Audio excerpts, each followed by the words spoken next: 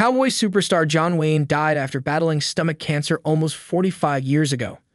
Diagnosed with the disease just 5 months prior to his passing, John's death left fans devastated. Soon after, bizarre theories surrounding his demise emerged. Some reports implied John's cancer stemmed from his carnivorous eating habits. One rumor hinted at an autopsy discovering 40 pounds of fecal matter allegedly attributed to red meat consumption. The New York Times reported the Duke's heavy smoking up to 5 packets daily, likely affecting his cancer risk. In 1964, he underwent treatment for lung cancer, resulting in the removal of most of his left lung.